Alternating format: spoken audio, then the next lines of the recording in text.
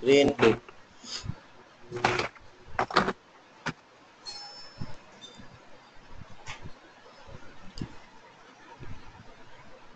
So did you copy that conf directory? Yes. Good. This is the one. Just a moment. Okay, just give me a moment.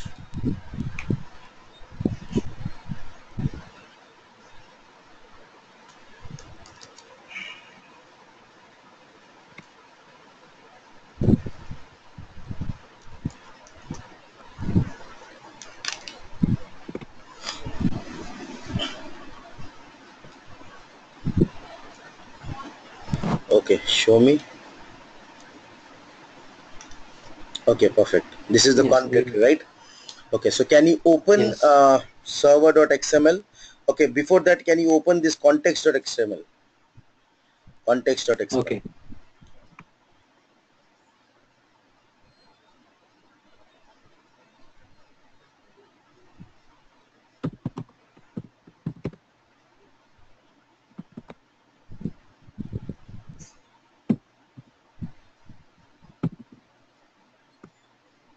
Yes. Okay. So if you see here, they have defined your database details. Can you see that resource name? Yes. Yes. Yeah. Okay. JDBC docware auth container. Okay. Type Okay. Java X SQL data source. Okay, so which Okay. data source you are using? If you look at the class driver Yes. class, it will say Oracle JDBC. Now see, uh, what happens in application servers like WebSphere or Weblogic. You have gone through WebSphere training. You must have seen that creating a data source is very easy compared to a JBoss or a Tomcat server. Why? Because we simply have to define driver, everything my WebSphere does, right? Yes. Correct. Over Yep. here, okay, just a moment, let me record the session. I forgot that it is recorded. Did I start the recording or you started the recording? No, not yet. I haven't started. Okay, I started the recording. Anyways, so here you have to define everything manually like we have done here. Oh. Okay. Yes, this is manual. That is the reason I ask you to get your real-time file. Okay. Okay, if you see, there are two data source. One is docware and the other is pool. Yes. Resource name is equal to JDBC slash docware, JDBC slash Yes. POL, below one. Yes. Correct. Correct. Correct? Now auth will always Correct. be container. This auth is equal to container Okay. will always be container, Okay. because that auth is a database which is a container through which you will be doing the transactions, or maybe you will be doing what you call authentication, or maybe, right? Now type Okay. will always be Java X SQL data source. Okay. Okay, that will not change. What will Okay. If change? you use some other database like Oracle, then means it will change, right? It is Oracle only, right? Or it Java will be X, same. it is same. Yes. Yes. So basically this is what it is. Okay. This is the what you can say. Do you understand what are classes and all? Yes. Sir. Okay, so this is the class of your Tomcat Okay. data source. Got it. Got it. Yes. Okay, so it will be always Okay. Java X SQL data source only. What will change Okay. is the driver class name. If you see, it Driver. says Oracle Okay. JDBC driver, Oracle J driver, right? Here it will change. What Okay. it will become? It will be com.mysql.jdbc dot whatever it is. Okay. Okay, it will be Yeah. com dot sybase dot whatever it is. Okay, it Got it. can be com dot sql whatever it is. Okay, Okay. now yours is Oracle, so that is oracle.jdbc driver.oracle driver. Now this Okay. you need to understand it very well before defining it, because if you define your definition of driver is incorrect, then no matter what you do, you won't be able to connect to your database.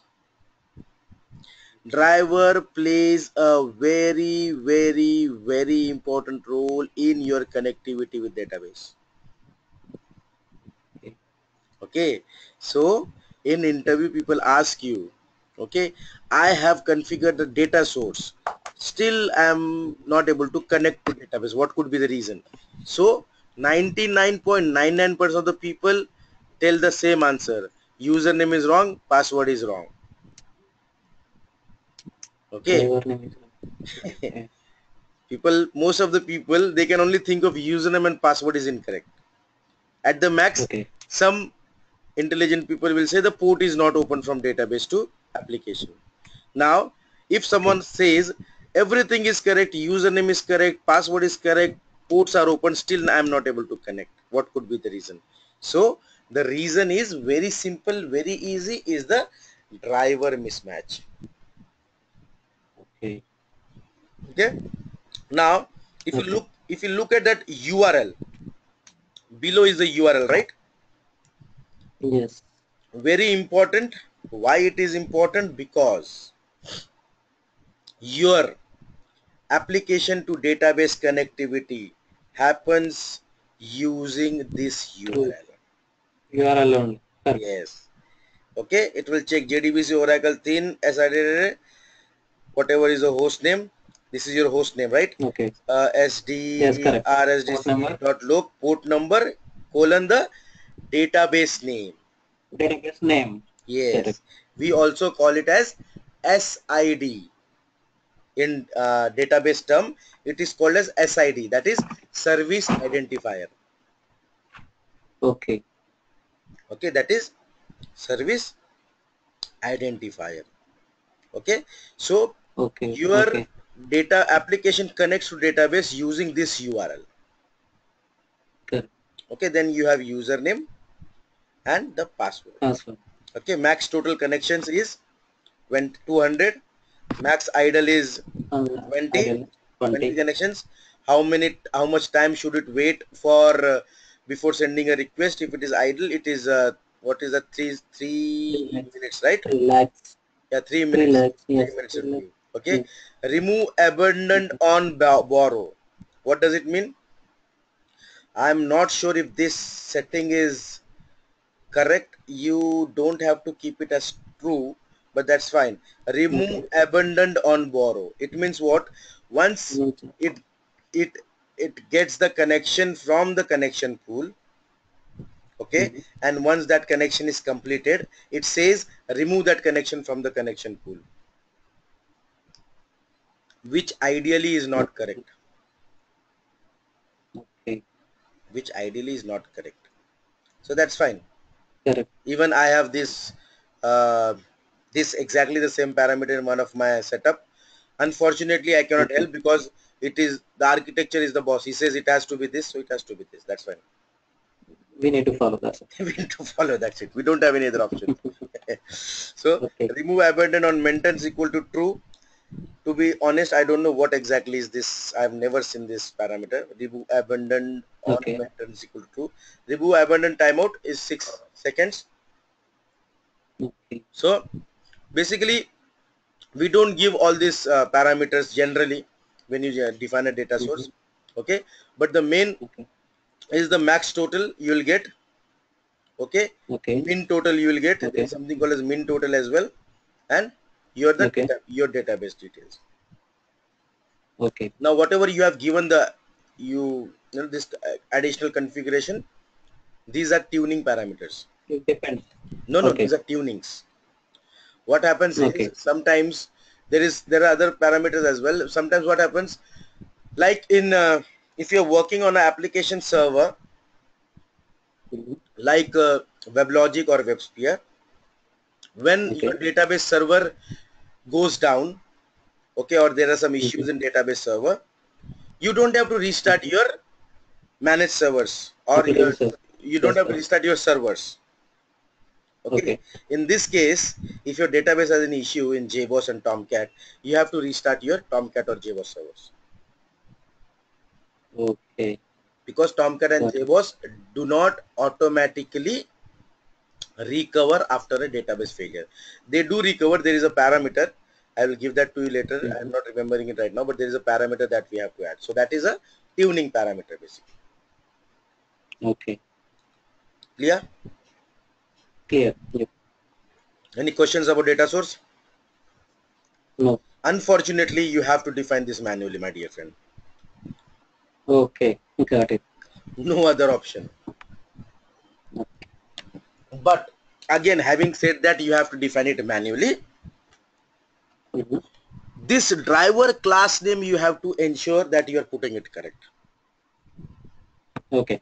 Okay, rest auth will always be container, type will always be Java SQL data source. Okay. And URL is based on the port number and our IP address. Yes, that will always be different, right? Yes, correct. Anyway, that will be dependent upon your database, what it is. Okay. Now, in your case, they are using two data source. One is docware, other is poll. Yes. Okay, and those two data sources are connecting to the same DB, I guess. Same only. Yeah, same DB.